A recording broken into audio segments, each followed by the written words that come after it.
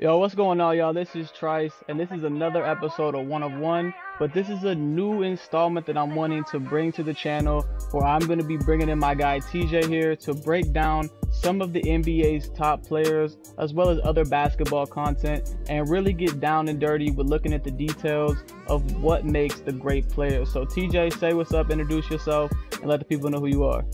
What's up, you guys? I'm TJ Distefano. I am the owner of Adv4ced Training down here in Bryan College Station, Texas.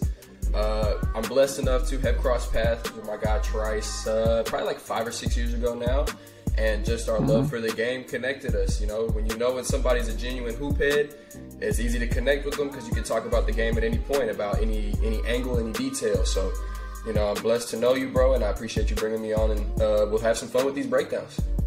Right, for sure. And just a little background on both of us. Like, TJ played Division I ball for a little bit at Texas A&M, and he went D3, played for a little bit. I played 4 years NCAA ball myself at a D3 school up in Pennsylvania, so we got a lot of basketball knowledge, couple of college players here. Since then, still hoop all the time, still break down the game. TJ's in the gym every day, I'm in the gym. So, we got a couple of guys here who love the game, and we're going to bring you the top details that we can as far as what the game is and the knowledge that we have of it. So today I'm really excited about this one.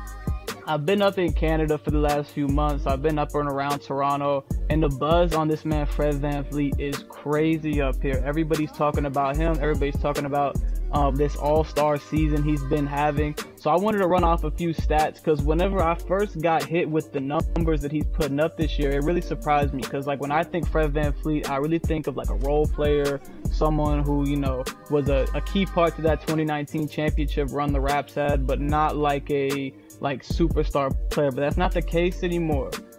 He's currently playing 38.6 minutes per game, which is the most in the NBA. He's on the floor more than anybody else. He's averaging a career high in points per game with 21.7 and a career high in assists with 7. And the number one thing that stood out to me is he's actually leading the NBA in three-point percentage with at least 10 per game at 39%. So this man is really on another level right now. A few years ago, I remember when he signed that big contract, the whole bet on yourself thing came out, where he had kind of turned something down and balled out and got more money. This dude's a real hooper, a real underdog, and I was really curious, what about his game stands out to you when you watch him? Well, I mean, you just said part of it right there. One of the main things that I see every time I watch him play is just his confidence and his self-belief, right? He's 6 foot, or he's listed as 6 foot, so you don't know if that's even true, right? No. So if you're a small guard, you gotta have that toughness. You gotta have just the mental and the physical grit to say, like, I don't care who's in front of me. I don't care if you're 6'5", 6'8", 6'10". I'm gonna bully you, and I'm gonna make my presence felt, regardless of who I matched up against. So I think that's key number one, is that dude thinks he's the best player on the floor no matter who's with him, and you can see it this year. He got blessed because Kyle Lowry ended up in Miami, and it opened up that gate for him to just kind of step into that starter role, step into you said leading the league in minutes, and he's running with it. He didn't take a step back. He just kept on moving. But the actual basketball side of things, he checks every box that you need for a guard. He can shoot it, he can pass it, he defends, he has handles, so there's nothing that he doesn't do that you're looking for from a lead guard. But he also doesn't do too much. He's not one of the guys who you see him making 6-7 dribble moves, dribbles for 15, 16 seconds. He plays out of lifts a lot. Lifts are just, where both feet come off the ground, so you can hesitate and kind of see the defense. He plays out of lifts a lot, and he's very simple. He'll make 1-2 moves, and then he'll use his body, create contact, and get to his spots, and either create for himself or others. So, this year he's just really shown his knowledge of the game is just crazy. He's making the right reads consistently. You said He's got 7 assists. I got right here. He's 7 to 2.6 TOs. Yeah. So he's got a little bit over a 2-to-1, assist to turnover ratio. Right. He's taking care of it, and that's playing the most minutes in the league. I agree, man. It's crazy you said that, because that's the first thing that stands out to me about VanVleet is just he's a dog. He's a dog from the I remember the very first time I got introduced to him was when he was running the Final Four runs with Wichita State. And I remember seeing the press runs on the workouts his dad used to put him through at 4 a.m. He's had it instilled from him from the beginning that he was going to have to go out and take everything he got. the fact that at his size, you don't see a lot of guards in the NBA who are his size, who are not just like super freak athletes. Like, he's not the fastest dude on the court. He's not jumping the ice. He's not playing above the rim. The dude is just like so solid at everything. The fact, like, he doesn't waste any movements on the court.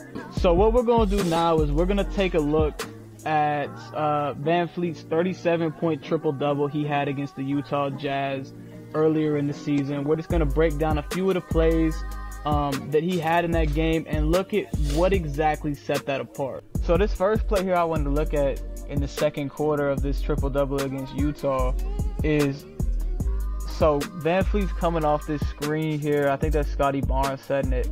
And as he's coming off, he's got the defender going downhill. So he's attacking downhill. He's got the defender backpedaling. I really like how he hits him with a little cross jab and gets in the middle.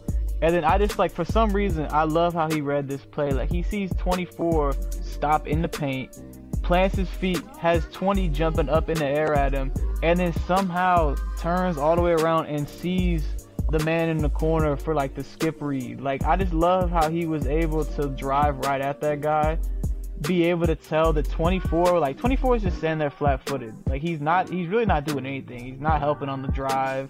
He's not helping on his man. Like, I don't really know. He just got lost, I guess. But VanVleet does a great job of finding the shooter on the other side, and obviously dude knocks it down. But, like, I love how even though VanVleet is playing so well scoring the ball, he's still being really efficient. Like I said, he's got a career high in assists this year. He's being extremely efficient in, like, finding his dudes. For sure. You see, if you run it back to the beginning, so what they teach, I remember I watched a video, I think it was Chris Paul that said it, breaking down pick and rolls. But when you come off of this and you got that guy in the corner, you're not really looking for the man in front of you. Like, I'm pretty sure Fred VanVleet knows he can beat number 20 to the rim. He's got a full head of steam. He sees the space and he attacks it. Like, he gets to the spot that's open. But he's looking at 24. Like, that's who his read is, because, like you said, he's 2 feet in the paint and he's not even really engaged. You said it. He's kind of standing flat-footed, standing straight up. So he knows that's the best option. He's got, I think that might be Anunoby that shoots. Yeah, it looks like it.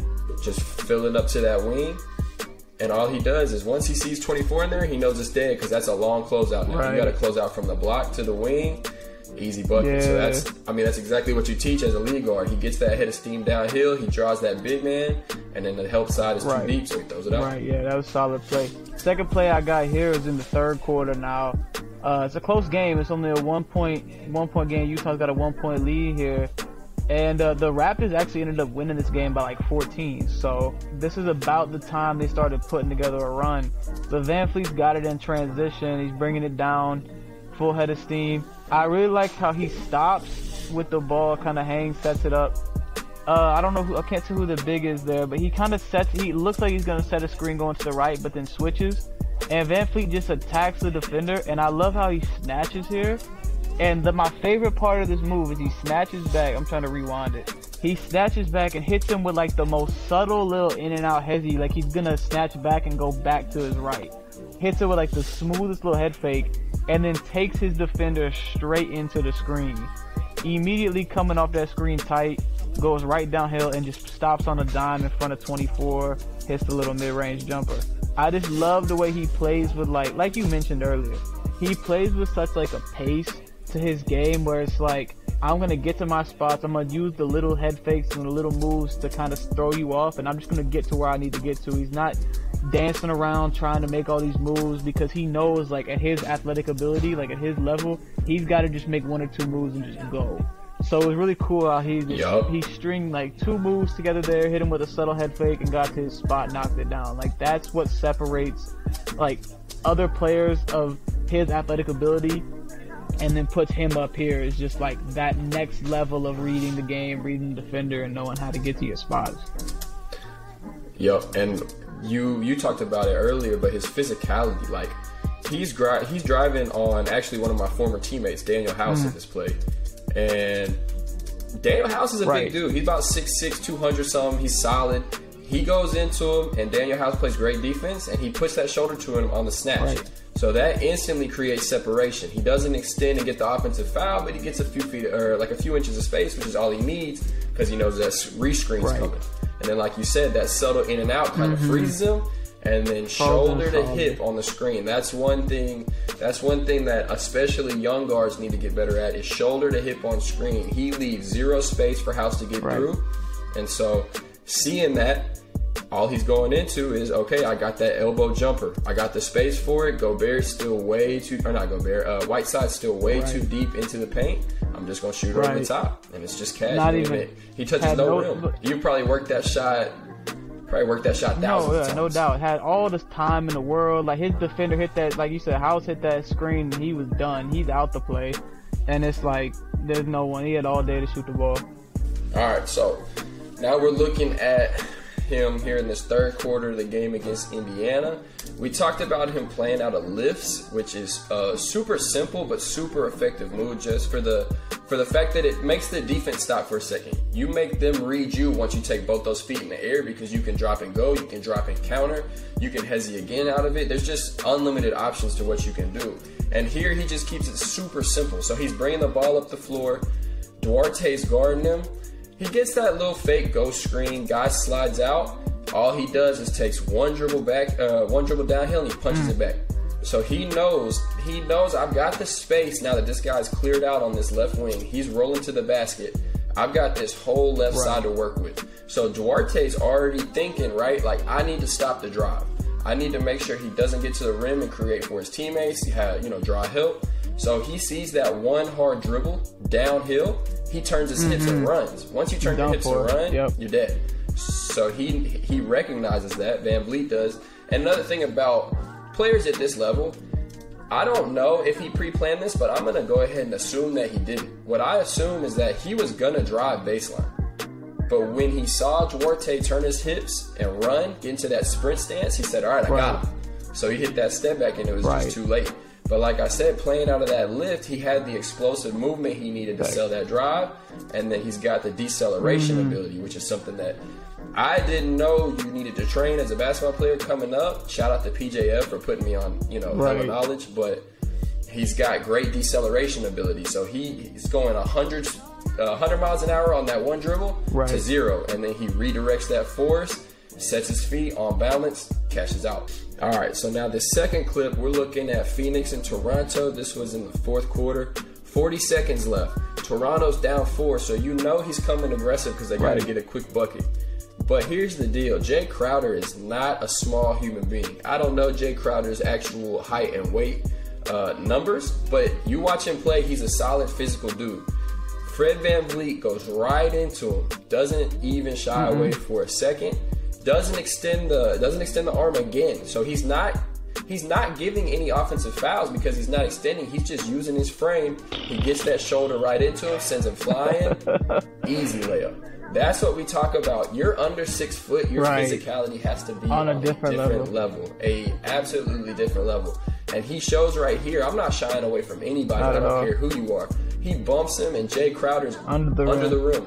I mean, he's literally sitting on the baseline where the goal meets the floor. And it's just, you look at that type of stuff and you're like, okay, now I see not the whole reason why he's successful at this level, but one of the main parts. He's fearless for one, he's tough for two, and he just goes. Man, I mean, those are a few great plays, though, that just go to show, like, exactly what Fred VanVleet's doing this season that's really separated him apart. Obviously, this video is being recorded before they announce or before they do the rest of the All-Star draft, so we don't know as of now if VanVleet's going to be an All-Star, but I think all signs are pointing to someone picking him up. He's having such a great year. On a team that a lot of people thought weren't going to do that great. He's got them kind of in like that lower seed fight for the East. I mean, he's playing with a lot of young guys, and he's doing his thing. So shout out to Fred VanVleet. But that's all we have for y'all today. I'm curious though, comment down below, what is your favorite part of Fred VanVleet's game? And what do you think is his ceiling as a player? Do you think that he can not only be at that all-star level, but do you think he can be a franchise player in the NBA? I think based on the things we've seen as far as the way he approaches the game, his mentality, the work he puts in, the things he does on the floor, he's more than proven that even if he can't be like, or shouldn't be the franchise, a guy that a franchise is built around, he dang sure can be a number 2 option on a great team and be one of the top scorers, one of the heart and soul of a franchise. He's already got a ring to prove it. But like I said, not going to take any more time today. I appreciate everybody tuning in. Thank you for watching this video. Be on the lookout for more coming soon, and we'll catch y'all next time. If you enjoyed this content, be sure to drop a like, leave feedback in the comment section below, and subscribe for more. We got some exciting things coming up soon, and you don't want to miss out. So be sure to ring that notifications bell, and be on the lookout for full episodes of 101 on Spotify and Apple Podcasts as soon as they come available.